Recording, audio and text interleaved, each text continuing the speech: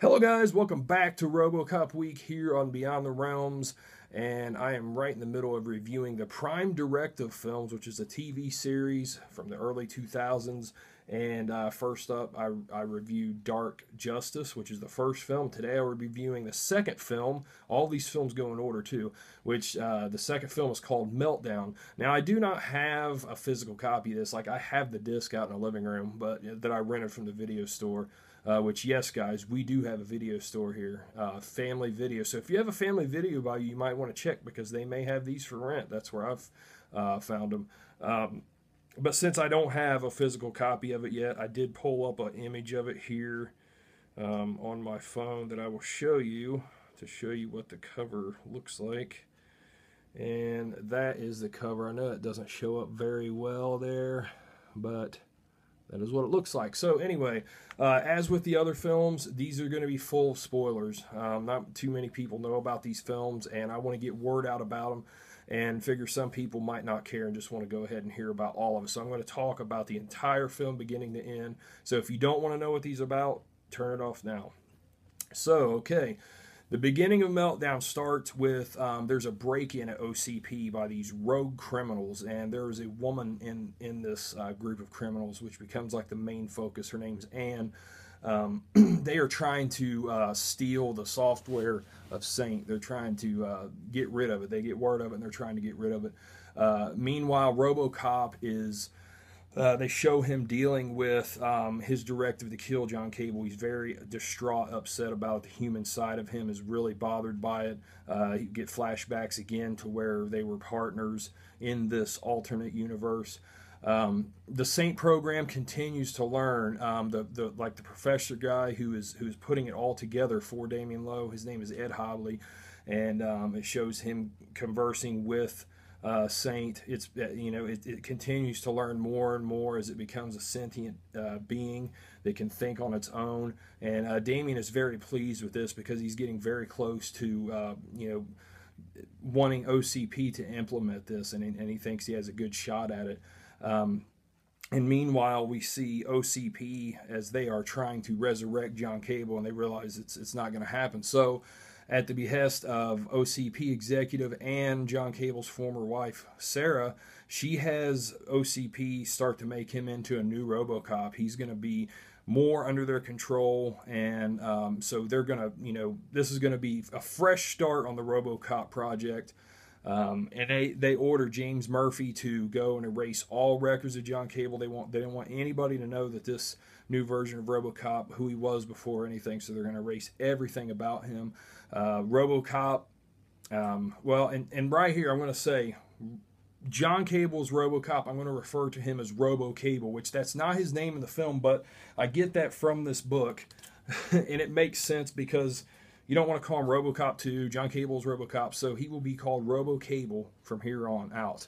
So at this point, as Robo Cable is being made, Robocop becomes the enemy of Delta City. And even during a media break broadcast announcing this, they have a commercial pop up on there, which is hilarious. It's for a DVD you can buy. It's called When Robocop Attacks, and it shows all kinds of footage of him blowing stuff up, shooting people, shooting things, which I'd really like to have that DVD. Why don't they really make that? That would be cool.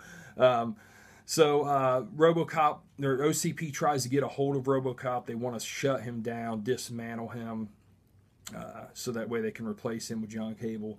And this ends up leading to a showdown between Robocop and Robo Cable. And this is the first time we see Robo Cable in his full outfit. And it looks exactly the same as Robocop, except it has a more metallic coat or finish to it.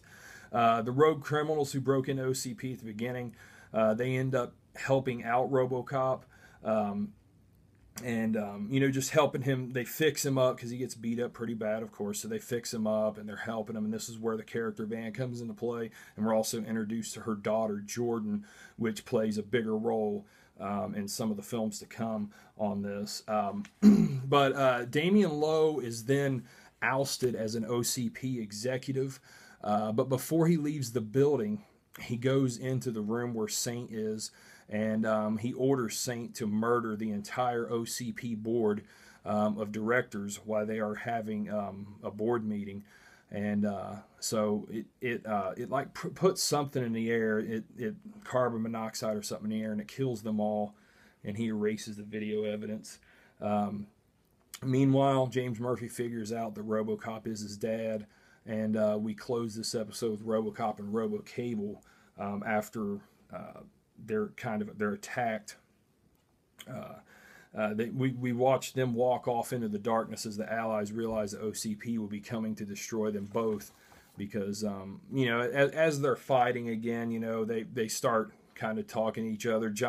Robocable was having flashbacks to what happened and realizes that he told Robocop to kill him because he knew he was there was no way around it, because Bone Machine had him, and just go ahead and do it. And so he realizes all this, and he's not mad at Robocop anymore, and they kind of make up. So that's how it ends, with them made up. They're walking away. They know OCP is going to come after him.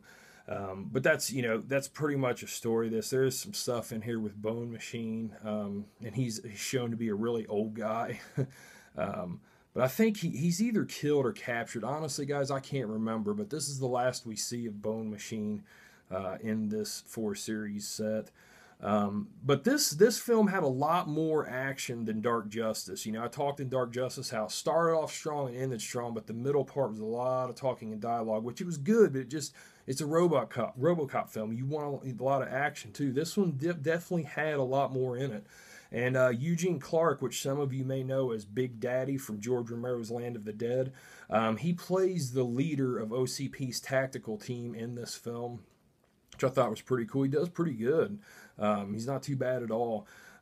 There's some good, funny segments with Media Break, which actually there's probably even funnier segments with this than there are in the first film. There's a guy, I'm not sure if I mentioned him in the first review, but he's brought up more in this, named Archie Nemesis. I think I did talk about him, but he's like a talk show host that does satire on news broadcasts, basically like a Jon Stewart or something, but much more brash and just more of an asshole, even more so. So, but yeah, I like this. I think that Meltdown was a little bit better than Dark Justice. I'm going to give this one an 8 out of 10. Very strong entry. I like, a lot of the emotional play between Robocable and Robocop. It's very cool to see, and it's neat how they're pushing Robocop out to replace him with this new Robocop that they say is going to be better. So yeah, guys, I'll show you once again the cover here. Close it all the way out. So the cover, that is Robocop Meltdown. So yeah, guys, I hope you guys enjoyed this review, and I will be coming back with the third film, which is Robocop Resurrection, out of Prime Directives, very soon. So take care, guys, and I will see you soon. Later.